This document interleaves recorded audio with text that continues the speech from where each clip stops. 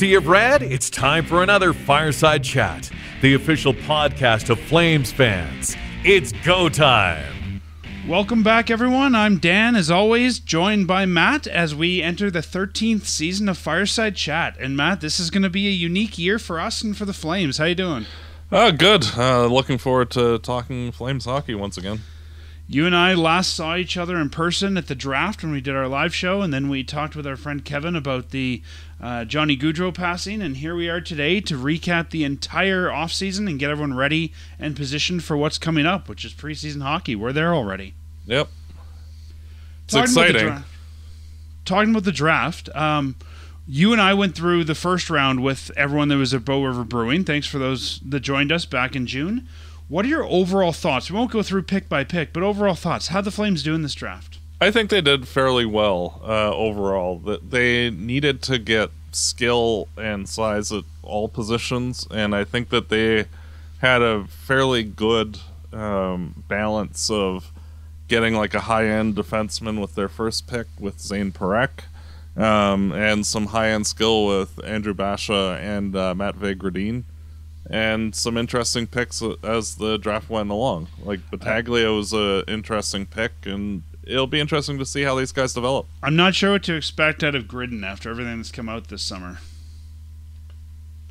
Their 28th pick, Matvei Gridden, and he lost his college eligibility, and they're trying to find a place for him to play. And I think this might be a pick that we look back at and go, maybe a guy like Basha, maybe a guy like, I think even a guy like Luke Misa, they might end up surpassing him in terms of NHL readiness, but it's nice to have options. Well, and Gradin, he actually did look really good in the Penticton tournament. I thought he was one of the better players that the Flames had in those games. So it'll be interesting to see. Everything is a little bit up in the air with him and his whole saga and he just got traded his rights.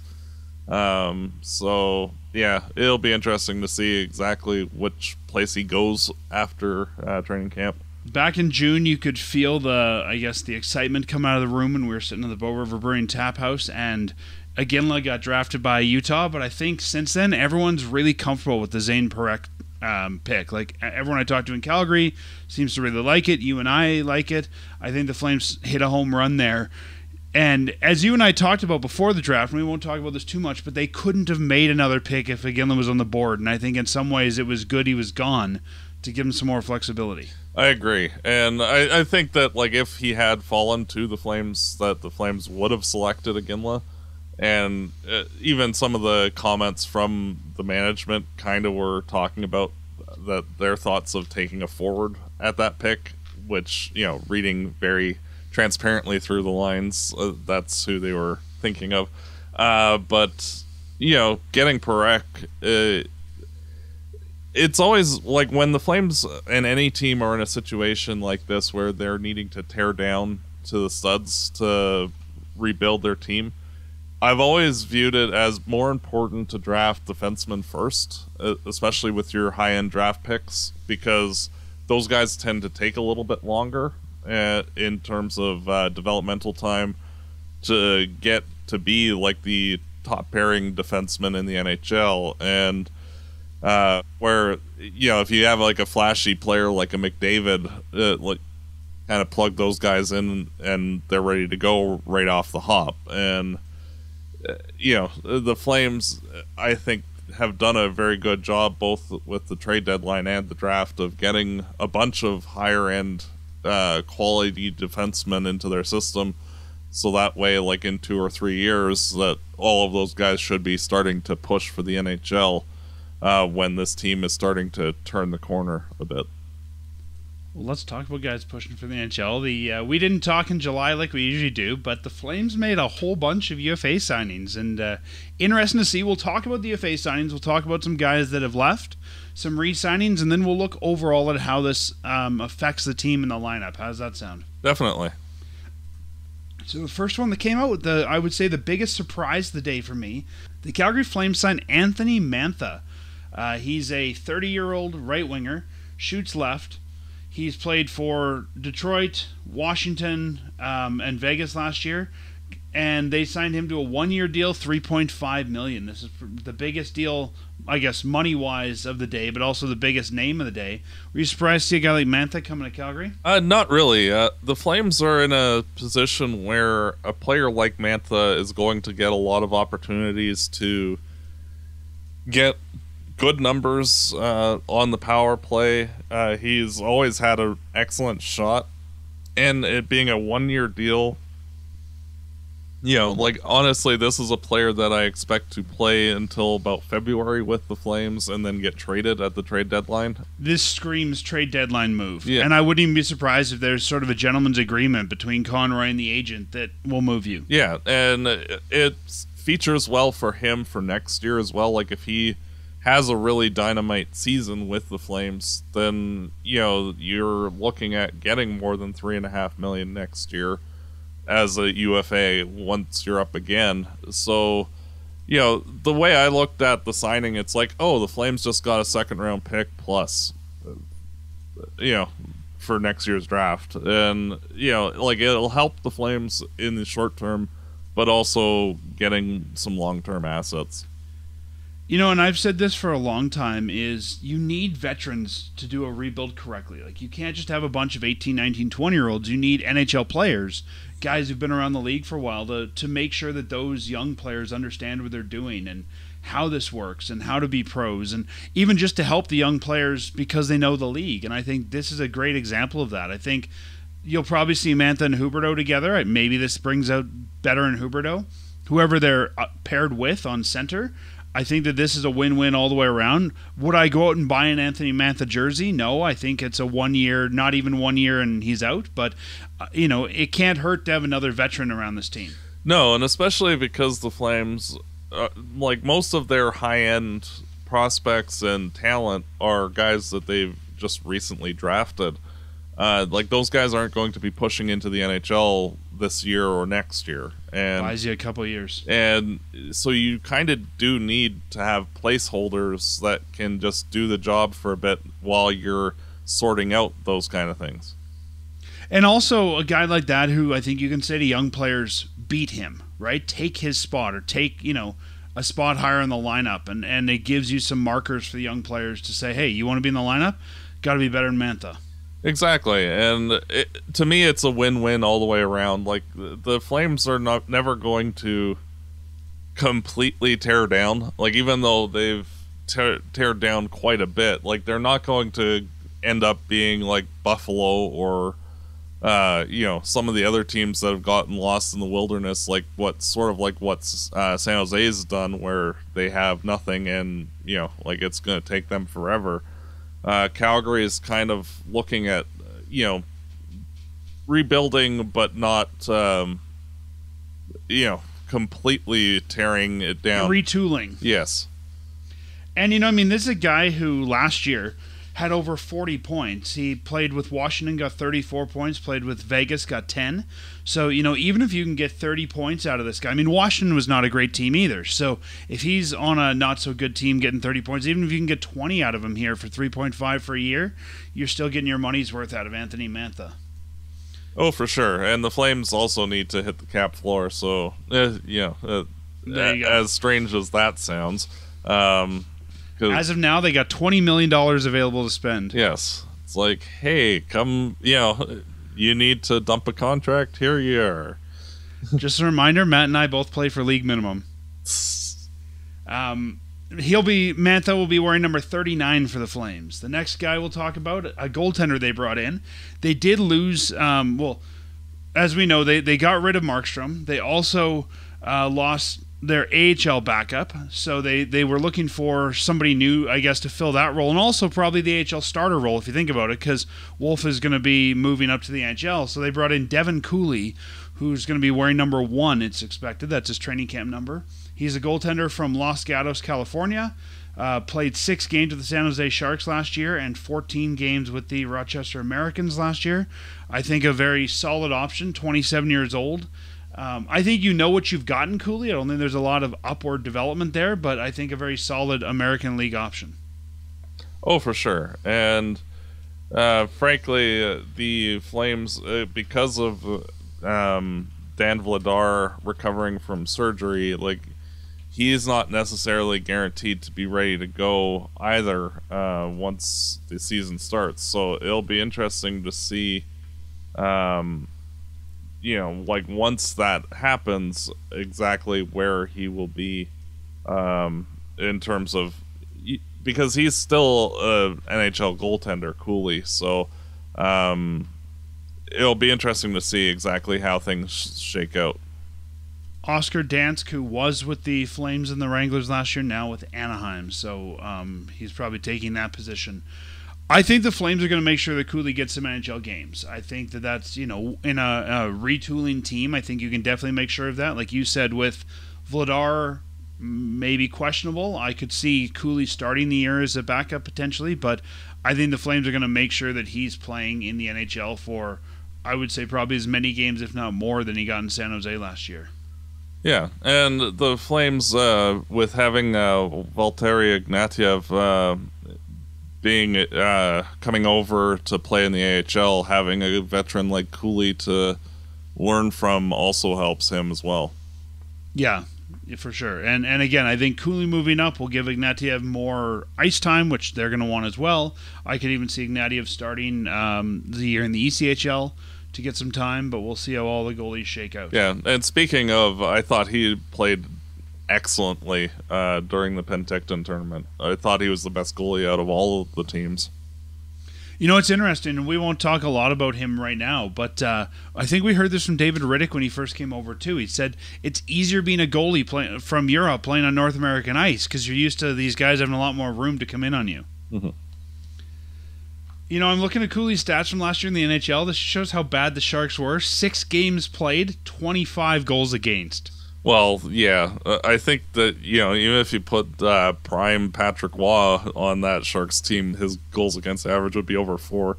There was no helping that team. There was not, no. So we'll see what happens with Devin Cooley, but if nothing else, Wranglers fans, you're going to get to see a solid goaltender in net there.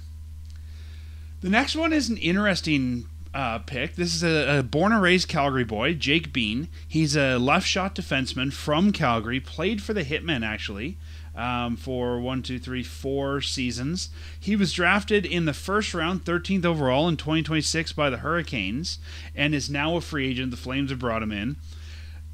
His dad was the president here, John Bean, so you probably didn't want to bring him in when Dad was running the show, but now that Dad's retired, brought him in. I like this pick, and I think that there's still something there. I mean, Jake Bean, I thought, was a good junior. Even when I've seen him play at the AHL level, I mean, his first year in the AHL with Charlotte, 44 points in 70 games. I think it was tough to break out in Carolina with how much depth they have on the blue line. I think he probably never got the shot that he should have. Going to Columbus for 3 years, well, I mean, there's only so much you can do in Columbus. So I'm excited to see what they can get out of Jake Bean. Yeah, to me, when the Flames signed him, I figured that Oliver Shillington was not coming back, and I figured that Jake Bean is... Craig Connor is even saying that day. Yeah, and I figure that Jake Bean is more or less going to replace what Shillington was in terms of his on-ice play, that kind of rover-ish defenseman, and we'll see how it works out. Just before we move away from Cooley, before I forget, that's a 2-year deal for Cooley, $775K average, and Jake Bean is a 2-year, $3.5 million total, so $1.75 million deal for Bean. I think the nice thing about Bean is, I mean, he probably wants to be here, and Jake Bean, I think, still has some room to move upwards. Defensemen often peak later. He's only 26.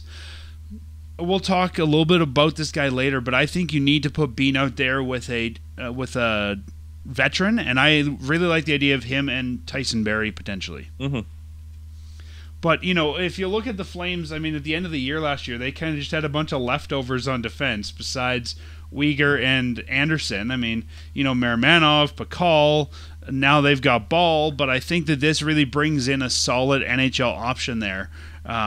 And, sadly, it's probably going to push somebody to the American League or number 7. But that's likely going to be a Hanley for... Yeah. ease of, because he's kind of been a number 6-7 defenseman generally anyway. Exactly. The next guy, this one was a bit of a head scratcher to me. The Calgary Flames went out, signed 30-year-old right winger Martin Frk, who hasn't played in the NHL for a couple of years. He played for Bern in the Swiss League and Rapperswil Lakers of the Swiss League last year. 30-year-old guy coming in. This was I don't know what to make of this move. Well, Frk has one heck of a slap shot and wrist shot. Like he would probably be in the top 5 in the NHL in terms of quality of those shots. It's just that he is extremely slow and his overall game's kind of mediocre. So I think that he's going to be a veteran for the Wranglers. And I think with Sutter retiring in the offseason, I think this is probably the guy we stick the C on in the Wranglers. Something like that, yes. He's on a 1-year, 2-way league minimum. I don't think you sign a guy like that to a 2-way if you're not anticipating him going to the American League. But, he played in the AHL in 2022-23, had 64 points in 67 games. So, obviously, that's, 2 years removed? Probably still able to do this at the AHL level. I don't see Frk wearing a Flames jersey come the regular season. I think this is probably a Wranglers move. I agree. And, you need quality veterans, especially if you want to have the Wranglers be a competitive team. So, it makes sense for them. Yeah.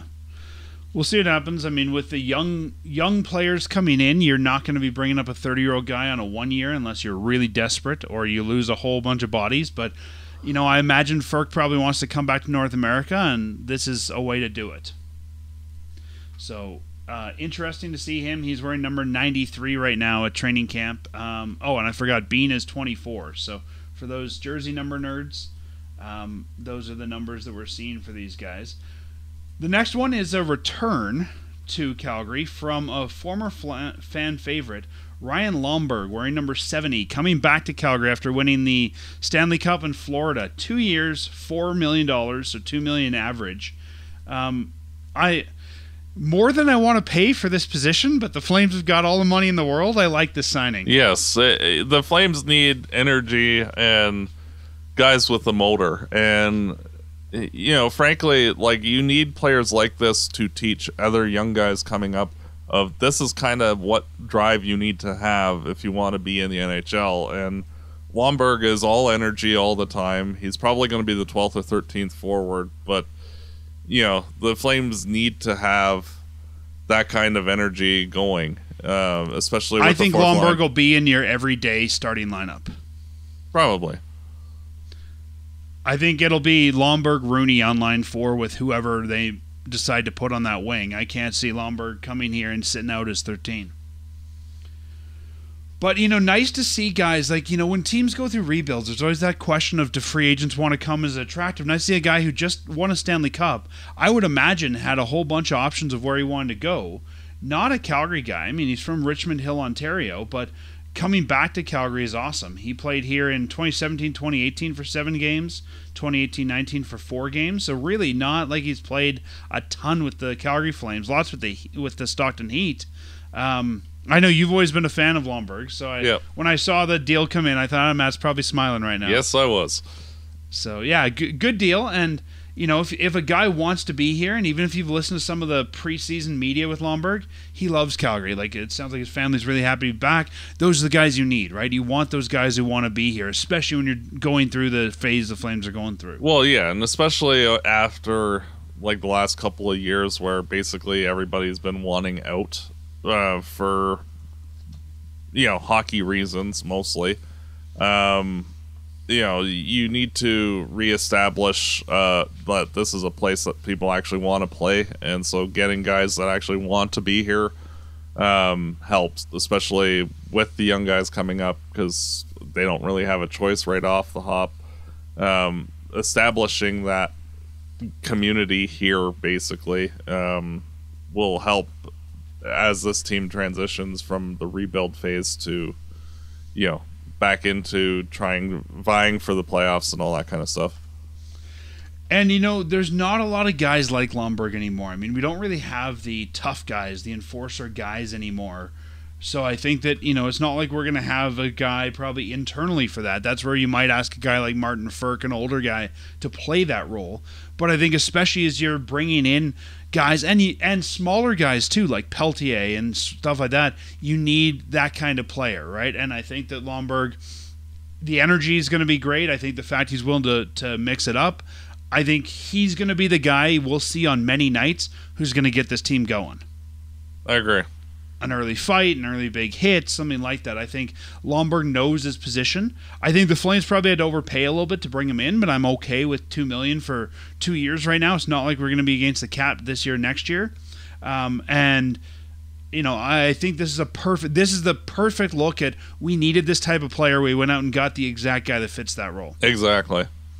And AJ Greer played that role last year. Just as a note, he's now off to Florida. Pretty much trading Lomberg for Greer in a way. 2 years, $775K for Greer. Yep. Off to Florida. And he didn't play here all year. He got hurt. But I think Lomberg fills that role even better than Greer does. I agree. And in the latest signing, this one was another kind of head scratcher to me. Jared Tenorti, 32-year-old defenseman from... been all over the league, but from Chicago last year. He's a left shot. He played 52 games with the Blackhawks last year. He's played for pretty much everybody. The Blackhawks, the Rangers, the Bruins, the Predators, the Coyotes, the Canadiens. He's another journeyman defenseman. I think this is, again, a guy that you're bringing in to start the year in the American League. This is your veteran journeyman. If it's not Firk, it's Tenorti that's going to be your captain down there. Like, you're bringing this guy in, I think, purely as an AHL move.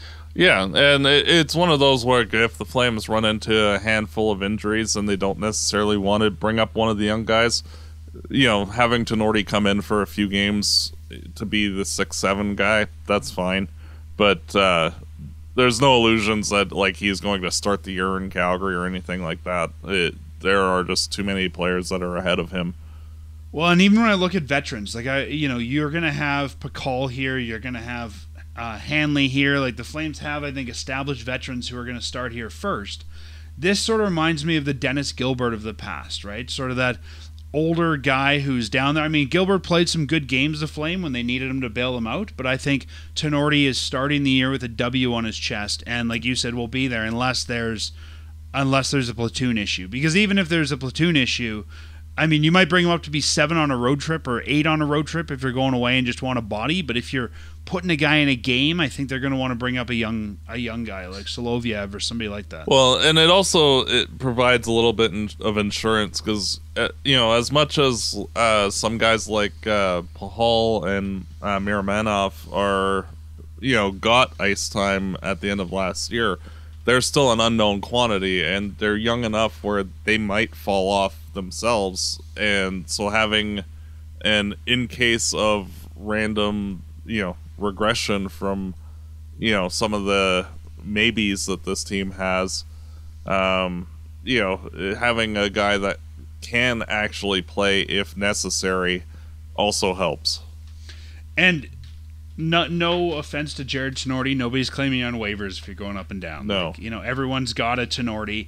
If you looked at the Wranglers in the playoffs last year, they were really short on defensive depth. And even before the playoffs, the Flames were taking so many defensemen, they really needed some bodies. And there's just another way of having another body there.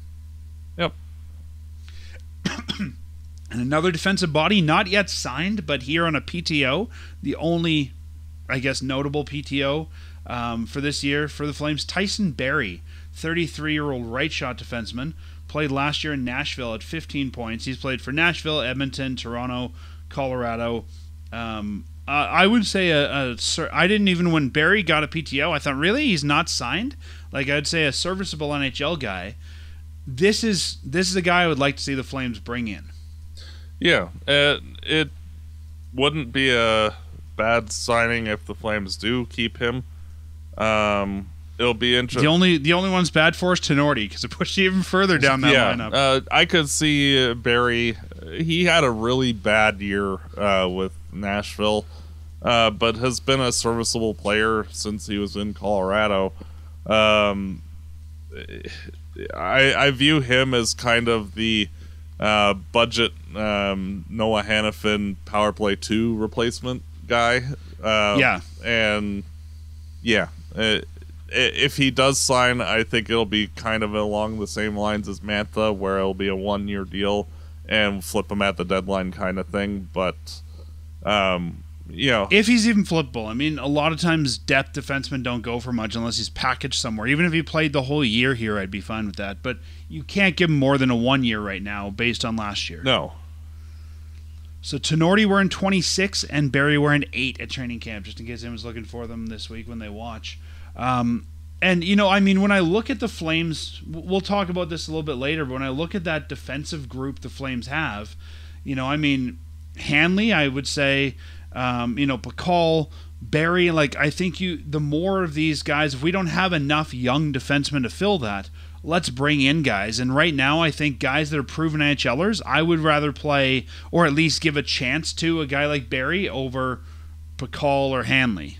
I agree. And it's one of those where the Flames are just kind of in that right-wrong position right at the moment where, the next phase of guys like Grushnikov and Brustevich and all of that, they need some more AHL seasoning before they'll be ready. And it might not even be a full season's worth. Those guys might be recalled after the trade deadline. It's just one of those things where, for right now, having serviceable NHL players, I think, is a better idea than, kind of shoehorning some guys who might not be ready that might stall or ruin their development. I agree. I think Pakal's 25. I didn't realize he was that young, so he's probably your 6'7". But Hanley's 33. If I'm going to ice a 33-year-old defenseman, I would pick Barrie over Hanley. I agree. And at this point, I mean, you generally don't see PTO guys getting, the Brinks truck backed up. You're probably going to be able to get Barrie at a league minimum or close to if you wanted to bring him in. I agree. And it'll be interesting to see exactly how it breaks down. So those are all the additions. Should we talk about the subtractions next, or anything else about the additions you want to talk about? One other player that is on a PTO, Luke McNamara. He's one of the prospects at the development camp and at Penticton. I think that with how he played, if the Flames have the ability to sign him, I think they should. He's a 6'3" forward. He just, similar to the praise that we were giving to Lomberg, he showed a lot of energy every shift in the Penticton tournament that he was out there, and he was noticeable because of how physical and how much energy he brought. And I think that, especially with him being 6'3", that wouldn't be a bad addition to the roster. Yeah, I mean, he's probably not going to get NHL minutes, but might be a guy that you're putting on the AHL team. Yeah. This sounds a lot like the Sam Morton signing from last year, right? A guy nobody really knew, came in, and really impressed fans. Yeah, and it's one of those where, you never know when guys are going to turn out, and, if they're standing out to that degree, it's always worth giving them the shot, and even if the guy is nothing more than AHL depth for a couple of years, that also helps. Luke McNamara is currently 19, so I don't think eligible to play in the American League this year. Yeah. You got to be 20 to play in the American League still, I think. Playing for the Saginaw Spirit, but yeah, maybe a guy that they keep their eye on and bring back next year and sign him at that point. So we talked about AJ Greer leaving. Dennis Gilbert, who was here for a portion of the year, went to Buffalo, 1 year, $825K. Ben Jones, who is a staple with the Wranglers, 2 years. I was surprised to see a 2 year on that, $775K. Riley Damiani, who the Flames brought in at the trade deadline, in kind of an AHL. Who do they move for Damiani? Pedersen. He went to Europe. That kind of surprised me that you'd trade for a player. It was a forward for a forward deal, and then the guy didn't even come back. You wonder why he wouldn't have just kept Pedersen at that point. I think it was just position. They needed a center instead of a winger. And then I think the biggest name leaving was Oliver Shillington. And this didn't happen until, I think was it August that he moved? Yeah.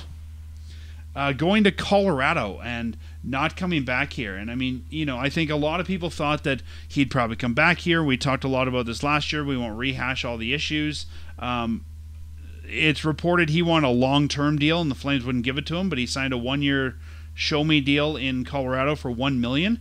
Great deal for Colorado if you can get him for $1 million. Yeah. Like you said earlier, I think the Jake Bean move solidified that. And even if you listen to Conroy talk at his media availabilities, he talked about how the door was closing.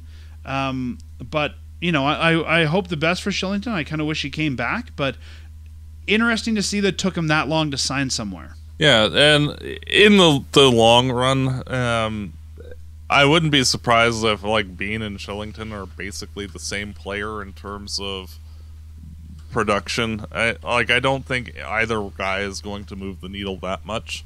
He breaks out in Colorado. That's awesome for him. The Flames also are, to be blunt, are looking younger. And with getting guys like Grushnikov, Brustevich, Moran, Perek, they've got a lot of guys that basically play a similar-ish role to what Shillington does.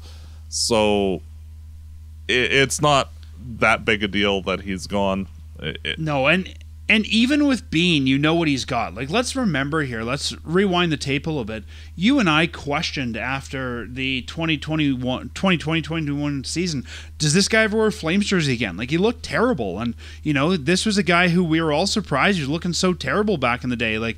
He came in the league. He played his first real season, 38 games in 18-19, got 10 points. He was a defensive liability at times. Sure, he had one good season in 21-22 where he got 31 points. I don't think that's the norm. It'll be interesting to see. The player that he'll be, I think you'll see this year in Colorado. And if he doesn't have a good season, he'll be in Europe next year. And if he does, then good for him. I could also see him being like the Jared Tenorti, where, he's good enough that everybody keeps him around. I mean, Tenorti's been around the league for so long as a 32-year-old that he's good enough he can be our 7. Yep. We'll see. I hope that he, has success in Colorado and, still wish him all the best. Everything that he went through, it's not easy. And, still wish him all the best on the personal side as well. It's just and if the rumors are true that he want a long-term deal, I think that agent really needs to give their head a scratch or a shake, because after the last couple seasons that he really hasn't played a full season, I don't think it's reasonable to ask anyone to give you a long-term. No, a 1-year show me contract is exactly all he deserved. When you're basically gone for 2 years after signing a 2-year deal, it's those are the rumors I heard floating around, is that he couldn't get a deal done with the Flames because they wanted long term and the Flames didn't. And if I were him, I'd be questioning if I still want to work with that agent. You've barely played for the last 2 years. I'm not going to give you 4. Show me you can do it, and then we'll talk. So come back. Say he has a repeat of 21-22. This year, after the 1 year, then sure, I'll give you a 4 or 5 year deal at $5 million per, because that's commensurate with that kind of value. But you have to show me that A, you're going to be here, and B, that you can do it. And if you're not getting any sort of guarantee, just give me the money. It's well, you haven't really earned that over the last 2 years. So interesting to kind of see that and see where things are going with that. And I'll be watching closely. He'll be wearing number 58 for Colorado, just like he did here, if anyone's looking for him. Kind of a weird number, but I was surprised he didn't change it. But yeah, I mean, I wish the best for Shillington, but we'll see what happens there. And I think we know what Oliver Shillington probably is as a player at this point. And I think if you can replace him with Jake Bean, I mean, Jake Bean's actually more expensive by $750K. I think you're paying a little bit of a hometown premium for Bean, and also I think there's more development out of Bean that could still happen. But Yeah, I mean, either way, I'm fine with that. And if Shillington, we said this a lot last year. If Shillington doesn't want to be here, I don't want him here, right? We said this when Johnny left. We said this when Matthew left. We said this when guys last year got traded. If they don't want to be here, move on.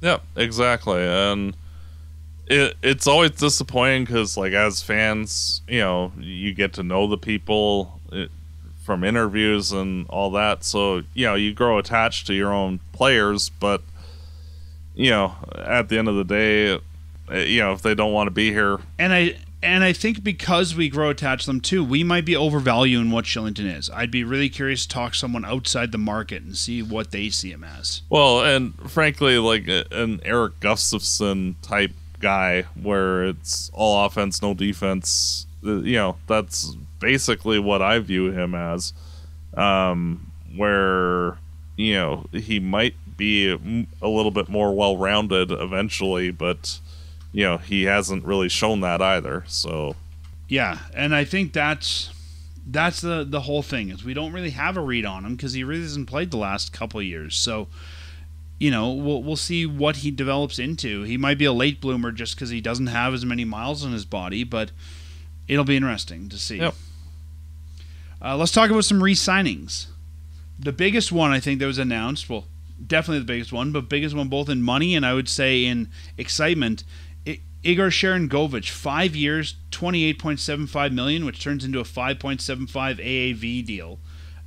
We weren't sure with this guy. I mean, he came in from New Jersey, looked good last year. Does he want to stick around? Does he not? And I think when you're seeing young pieces of your team committing long-term like this, that's exciting. I'm happy with that. I love that number, 5.75. Even if the Flames start to get competitive, that's going to be a great number. Yeah, it was one of those where, I was kind of like, if he doesn't re-sign, like, this is another guy, much like this past year, where, you look to trade him at the trade deadline.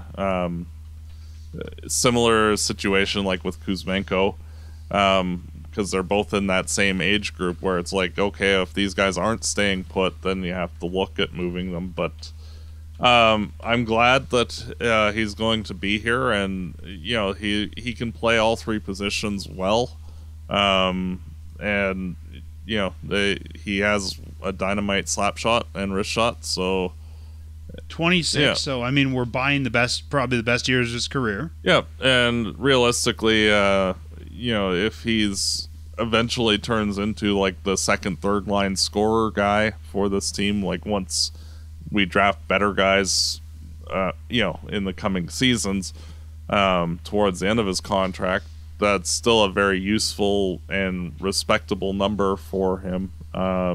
So all the way around, like, there's no problem with that contract at all.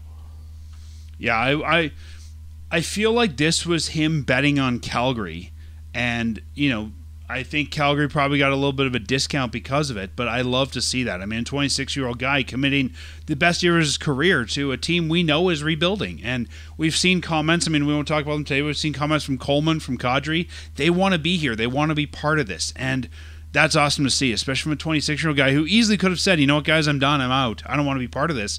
You love to see that. Mm-hmm. Not a guy at the end of their career who, I'm just going to take the money and show up and play, and I'm not going to get better. I would say the Flames got a discount on this one, and you can't go wrong with this player unless he gets seriously hurt at 5.75. No, and even if he's just a second, third line depth scorer, like, that's still a good number for that kind of player. Well, I mean, that's kind of what we're paying the captain now, and he's arguably our third line center. So even if, when Backlund retires or leaves or whatever happens there, he takes that position, you're pretty much, filling the same money into the same spot. Mm-hmm. The next one surprised me pleasantly with the number. Dustin Wolf got signed. This was one I was kind of waiting on. It's like, okay, we know he's going to be here. How much is it going to cost? What's going to get done? And 2 years, $850K each year. I'm kind of surprised he did 2 years at that money because this guy is destined to the NHL. I would probably have... I was kind of thinking he'd do 1 year at cheap and then want to get paid. Again, a guy who I think is committing his future here. Flames better enjoy having a cheap starter because he's going to get paid after those 2 years. Yeah, like if he develops into the player that we expect him to be, like that number is going to be a 6 or a 7. Yeah, I mean, Vladar's making $2 million to probably be Wolf's backup this year. And you're looking at, like, UC Saros basically as the comparable, and, like, the Flames might push Wolf towards UFA status with, like, another 1-year deal after this, but then I would expect, like, a full 8-year, you know, here's the blank check, basically, kind of contract like Saros got, assuming that his developmental trajectory follows a similar path, which I believe it will, based on everything I've seen. Well, I think that's probably why you got 2 years out of this. And knock on wood, I mean, let's hope he develops. The Flames have not had the best luck with developing young goaltenders lately. Well, lately meaning the entire history of the franchise, except for Mike Vernon. Yeah, I mean, okay, so, I mean, I would say that the Flames did a lot of the development on Kipper. They brought him in as a young guy. Yeah, okay. But, I mean, even lately, they brought in a lot of guys. You know, Mason McDonald drafted high, bust, right? Tyler Parsons drafted high, bust. Like, you know, they haven't even got guys that came close. So, you know, if Dustin Wolf can buck that trend, it's going to take some time. And we still don't know what he is at the NHL level. We're excited, but there's been a lot of AHL goalies that have looked fantastic in the American League and fizzled out at the NHL level. Yep, and that's why, like, you know, like every year on our draft show, basically, like, we should take a goaltender because you just never know until you get the Kiprasov or Jonathan Quick or, you know, insert name of star goalie here. So I think the Flames probably wanted this to give them a 2-year runway, right, to really see what this guy is. We'll come back to the next guy here. I think it takes a little bit more discussion, but Ilya Soloviev, got a 2 years, $750K. It's a 2-way in the first year, a 1-way in the second year. I'm not surprised that got done. I mean, that's a young player I think the Flames want to stick in their lineup. I think the 2-way for the first year shows that we got too many vets. You're probably not starting here, but that, you know, 1-way in the second year, I think you can expect him next season to be in the top 6 for the Flames. Yeah, and he profiles as a good defensive defenseman, your typical 5'6" guy. And between I believe I'm just checking here that the 2-way, 1-way also follows waiver eligibility. I think it's eligible this year, not next year. Yeah, and you look at, like, Grushnikov and Kuznetsov and himself, like, they're all cut from the same cloth and are all basically fighting to be the defensive partner on, like, either the 3-4 pairing or the 5-6 pairing, and you know, like, basically shooting to replace Tanev, more or less, and being that rock defensive guy on the third pairing. And you know, all three of those guys need a little bit more time in the A to get there, but, you know, I would not be surprised if injuries are a thing that Soloviev gets called up during the season. I wouldn't be surprised if he played more than 15 games with us. We'll see. Yeah, I mean, especially if you've got older defensemen, like we're talking about 33-year-old Tyson Barrie, you know, some of these older defensemen who might be out there, you're going to have defense injuries. You know you're going to. And I think Soloviev becomes the first call-up. How long he's up here, I don't know, but I think he's definitely the first call-up on D. Yep, and he'll probably play 15 to 20 games, maybe more, depending on amount of injuries, but you know, he played rather well with the Wranglers and in his brief stints up here last year, and I think he still needs a little bit of seasoning. Oh, for sure. And I think that similar to where Wolf was last year, where he was kind of basically done at the AHL level, his time in the A, I think, is coming to a close, and he needs to show what he can do at the NHL level. But I think you're going to see him basically be the first call-up and then be the full-time 6 next year. I agree, and I think having a veteran for him in the AHL, let's say that's Tenorti, let's say that's Hanley, I think that's going to really help him as well. You know, if you compare him and Barrie, or him and Hanley, or him and Tenorti, that's really, you know, I don't think it'll be him and Bacall, but maybe. I think that really is going to help his development to have that veteran guy to play with. I agree. Cole Schwindt, 1 year, 2-way, $850K. Schwindt got some time. He actually made his NHL debut last year. I don't think this guy is going to start with the Flames. I think, again, probably a depth call-up, but there's something there. Yeah, he'll probably top out as like a third or fourth line center, but there's enough there where he'll probably be a full-time NHLer, perhaps not this year, but next year. I'm kind of viewing him as Rooney's replacement after this season, and we'll see. Yeah, and that's where I think if there's a call-up, you'd see him as well, as sort of in that Rooney-like spot, that fourth-line center spot. But again, I think a guy that needs a little bit more time in the American League. He showed well, I thought, last year, but not quite there. Yeah, and there are always players like that are close but not quite. And the Flames right now, having the roster they do, there are easy to pass benchmarks like passing Kevin Rooney. Because like the Flames, like if say Schwint comes into camp and outperforms Rooney by a wide margin, there's no reason to keep Rooney, and you can throw him in the A if you need to. So, we'll see. Yeah.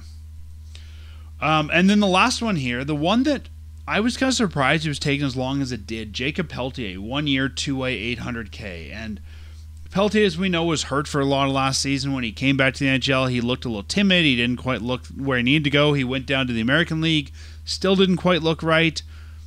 I don't know if Jacob Peltier is going to turn out the way we all expect him to after his injuries. I guess we'll see.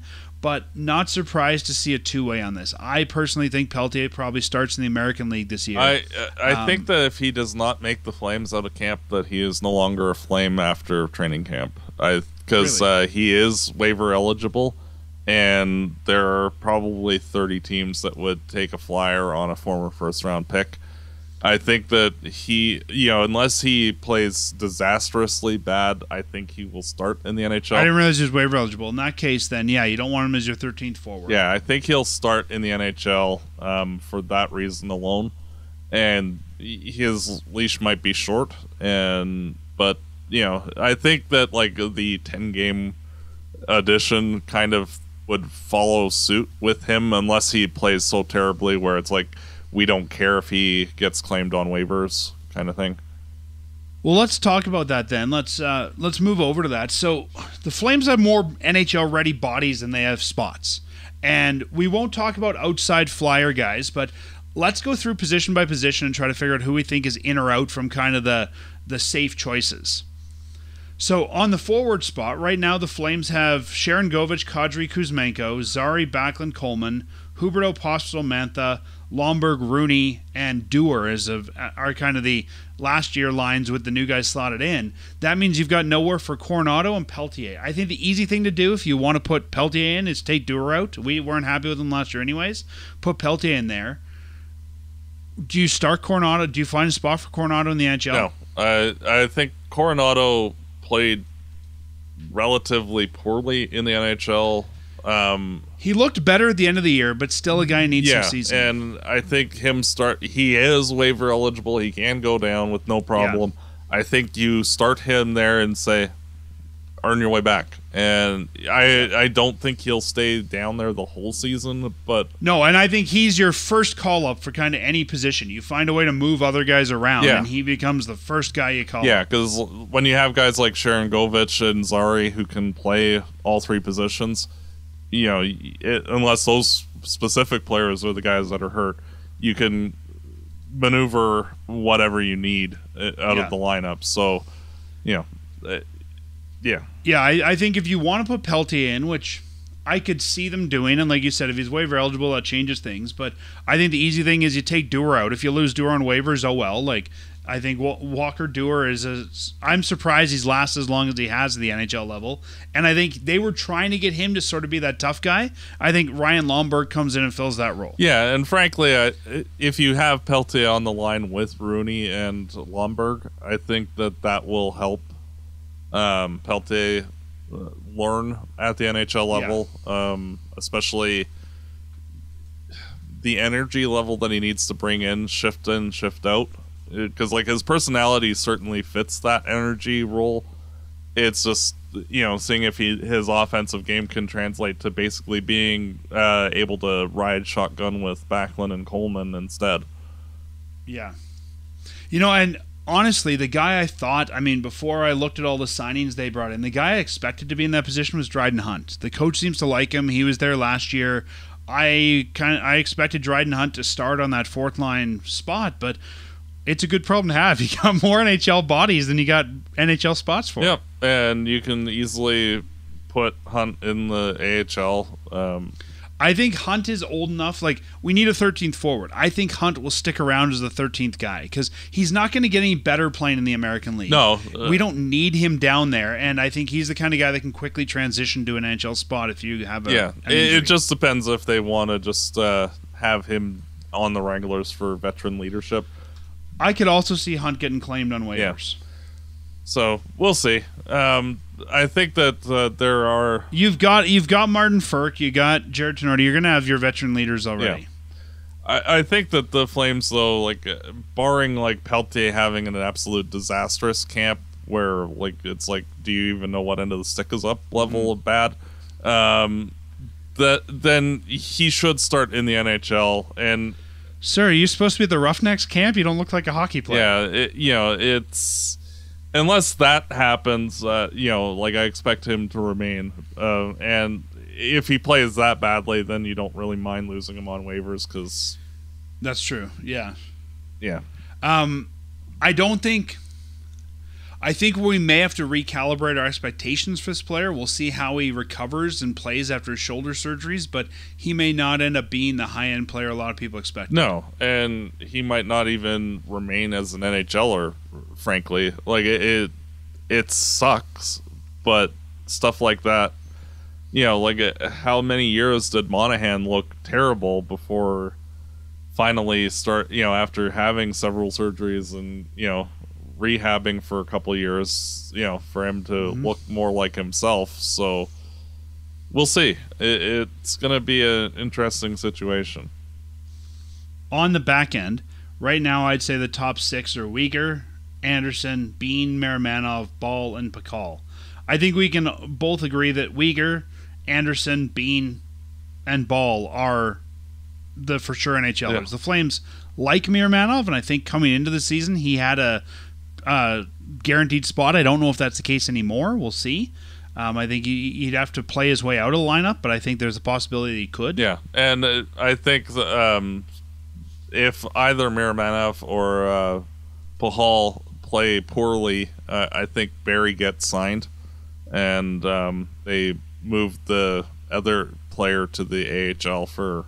See, I still think Barrie gets signed either way because that's the kind of guy I want to carry as 7. He's 33. He can sit on the bench. He's not going to develop anymore. I think it's either Barrie or Tenorti as your 7, and I'd take Barrie. Yeah. Well, and Hanley's there too, so... yeah.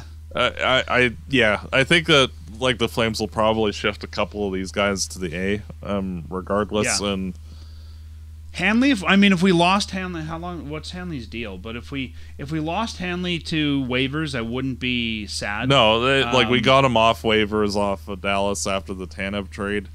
If we lost him on waivers, it's like, okay, sure. And I think that if we're looking at a 7 who needs to be able to step in short notice, I know we're never going to have him again, but the Michael Stone is the ideal for that, right? Stone could not play for 6 months, and he came in and looked like he just played yesterday. And I think you're more likely to get that out of a Barrie than out of a Hanley. I agree.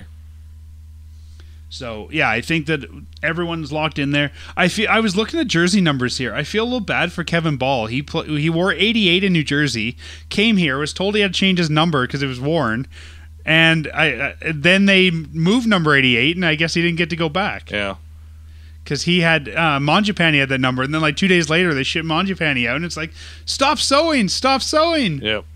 But he'll be wearing 7 this year. So Ball, I think, is an interesting entity too, and people haven't talked enough about him. I mean, that was the big piece coming back in the Markstrom deal, and I'm kind of expecting the top 4 to be Uyghur, Anderson, Ball, Bean. Mm-hmm. I think Bean and Miramanov could switch in and out, but I think they're bringing Ball in to develop him as a top 4 defenseman. Yeah, and he has shown enough where that is his trajectory. It's just that he's also very young. So, but if he can develop into that steady number 4, like that would be huge for the Flames, and we'll see. This whole season is kind of that we'll see, because there are so many question marks on everybody, basically. And then moving to goaltending, I'd say the Flames have 3 NHL caliber goalies for a rebuild: Dustin Wolf, Dan Vladar, and Devin Cooley, who we talked about earlier. No doubt, I think that Dustin Wolf comes in, and I'll use air quotes, as the starter. Yes. I think he's the only guy who has an NHL job locked in on the goalies. Fair to say? Yeah, and I think like he'll get 45 to 50 starts this year, maybe more, depending on how well he plays or not. But I figure that he'll be getting the bulk of the action, but not necessarily playing every game. And if he doesn't, I mean, I don't even know if I'd give him 50. I was kind of thinking 35 to 40. Because you want to ease this guy in, and if he's having a bad night, you want to make sure that you're giving him the rest. We also don't, and I've said this before, Dan Vladar's played 75 NHL games. We still don't know we've got there either. Like, I think the Flames need to evaluate both these guys, and if Vladar is healthy, I see this being a 1A, 1B scenario. Yeah. And I wouldn't be surprised if they play equal amounts of games. And I think it's also a good time to test Wolf. How well can he do in relief? That sort of thing. Yeah, and it's one of those where I think that you're gonna see each guy like more or less like the play till you lose. Yeah, more or less. And like if you have a really bad game, oh well, come back next time and we'll see. Yeah, and I think we can't write Dan Vladar off there, right? He's looked good. I mean, Vladar's had times he's looked fantastic. Vladar's had times he's looked like a backup. With 75 starts, that's still an unproven goaltender, and I think it's an exciting place to be in. The big question is Vladar healthy? And if he is, great. Then I think it's Vladar Wolf, no question. If he's not, Cooley probably gets some games, or let's just be honest, it's going to be easy to go out there and find a backup. Yeah. No, and realistically, Cooley, I think, is your Jamie McLennan type guy where, he drifts around in the background and pops in when needed. And, I don't think the Flames are in any urgency to, bring up Ignatiev or anybody like that. No, and I don't think Ignatiev is ready. And I think that they might want to even go out and get one more goalie in the system just in case Cooley comes up, so Ignatiev has somebody. Because last year they were borrowing ECHL goalies when Dustin Wolf was coming up. And I don't know if that's necessarily the best way to go. But, well, didn't they have a goalie who was playing in the ECHL? What happened to him? Well, I think Connor Murphy is the... Yeah, but they had some guy they drafted. I don't know. Look it up for next show. Yeah, what happened to him? I'm not sure, actually. So good we don't even know where you are. But yeah, I mean, and there's always everybody's got a, veteran guy. Everyone's got that, 29, 30-year-old guy who's just been around for a while and is looking for, to catch on. I can even see the Flames pick up a guy like that. I mean, not on waivers because you got to leave him in the NHL, but I can see the Flames bring in a guy like that as a free agent or, as part of a trade or something like that if they need another goaltender. Because I really think in today's day and age, if you want your AHL team to be competitive, you need 4 or 5 goaltenders. Yeah. And Chechelev, by the way, he's in the KHL now, so... Okay, so didn't work out over here, or didn't want to play in Rapid City. Yeah. I don't even know where Rapid City is. I probably wouldn't want to play there either. Sounds like something out of a superhero movie, doesn't it? Rapid City? Yes. For those that don't know, the Rapid City Rush, the Calgary Flames current, they're in South Dakota, the Calgary Flames current ECHL affiliate. So, not uncommon to see a goaltender put in the ECHL to get minutes. Better start there than back up in the AHL. And again, I could see Ignatiev start there as well for the same reason. But you're right, they used Murphy. They used a few different guys last year. I think that they might be on the hunt for somebody else. We'll see. But a large part of this depends on is Vladar ready or not. If he is, you've got your 2. Is Wolf still waiver eligible this year? I think so, yes. But I do not foresee any reason why he'd get sent down. No, waiver exempt. I mean, the only reason I'm asking, Matt, is let's say they wanted to bring Cooley up. I could see them maybe and make a paper transaction where he wasn't going to play anyways. It was going to be Vladar's game or something. So you send him down just to free a roster spot or something like that. I could see that, but yeah, I don't think that they're going to bother with that, just for respect. Don't even move your stuff out of the dressing room. Just sit upstairs tonight. Go walk across to the other dressing room to report, and then go upstairs. Well, I assume all the coaches share the same office. You report to the same place, but yeah. I guess it doesn't matter. I was going to say, send him down during the All-Star break or something, not have him play. But yeah, there's no reason to do that. If you think he's an NHLer, you keep him up there. So, Wolf definitely, and we'll see what happens around Wolf. But I think fans have to be careful with expectations of Wolf. He's looked great at the AHL level. I don't think he's going to come out and be the next Mika Kiprusoff. I don't think this guy's going to come and take the organization on his back. No, and to give like the more direct comparison, like UC Soros for the first 2 seasons he was in Nashville was terrible. Like he would show flashes of potential, but he didn't look great for long durations. And then he developed into one of the best goalies in the NHL. For sure, and even Wolf had some struggles last year at the NHL level. And so like expecting him like day one to basically be of that caliber is not realistic. But, in a couple of years, he should be if his development goes the right way. Yeah, so I think, fans have to be patient there. And remember that this guy is, a young NHL goaltender, and we need to give him time to develop. And sometimes the best way to help goalies develop is to take him out of the net at some point, too. Like, if he's getting shelled, take him out, let him sit the next one, right? We got to see what we've got in Vladar as well. So I think that's going to be an interesting story for this season. Mm-hmm. Matt, is there anybody obviously we're recording on the eve of preseason starting, so we haven't seen these guys play.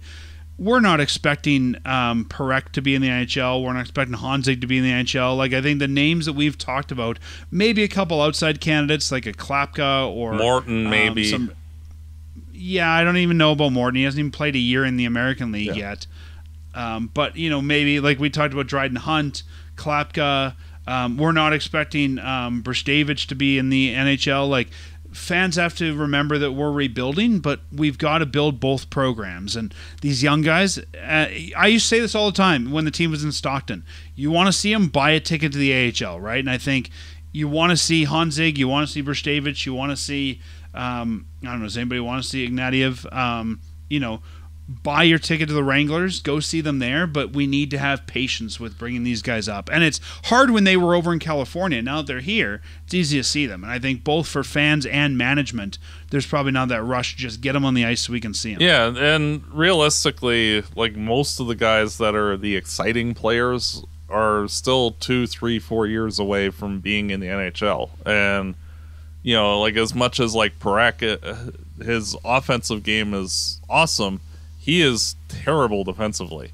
And, he needs to... Which is funny to me because he plays defense. I know, but like he needs to get some more experience and place some emphasis on playing defense because there was a number of odd man rushes in the Penticton tournament that were caused by him not playing very good defensively. And that's against prospects. You get him against NHLers like that, he's going to get lit up like a Christmas tree. So, yeah, that's not fair to him either. No, and the only, I guess, other outside name potentially would be Jeremy Poirier, but he didn't play most of last year because of an injury. So I think that you're going to tell the guy, go back to the American League this year and kind of repeat. It's almost like kids do, fail the third grade, have to repeat third grade. You didn't play last year, so repeat your dev year. Yeah, and realistically, like we saw with Connor Zary, where like he lost a lot of time, then played a bit, and back up in the NHL. I could see Poirier not spending a ton of time down there either if he rebounds to where he should be. Yeah, I mean Poirier and Soloviev are, I think, the only viable, real, young defensive call-up that you have. Yeah, and like you could like later on in the season might like after the trade deadline you might see Grushnikov and Kuznetsov get some time in the NHL just to like, hey, this is what it's like. Yeah, but I mean, in that case, Moran, Herdig if they go pro. Yarny Yermo. Like, there's some different options there, but I think that if you're looking for a viable, guy to fill in, you're down to Solovyev and Poirier. Mm-hmm. I think Kuznetsov gets pushed way down the depth chart because of some of these other signings. Yeah, well, and Kuznetsov, it'll be interesting to see how he plays this year. Like, him and Grushnikov are very similar in a lot of ways, so it'll be interesting to see how they push against each other because they're both kind of vying for similar jobs. So, yeah, we're talking about AHL goalies. So the other goalies that are at camp right now are Connor Murphy and Matt Radomski, both of whom have had some AHL time with the Wranglers. So I bet I wouldn't be surprised if either they sign one of them. I think Murphy might actually be signed already and sent to the ECHL, or they're kept on as a third goalie, but I think one of those two goes to Rapid City, yeah.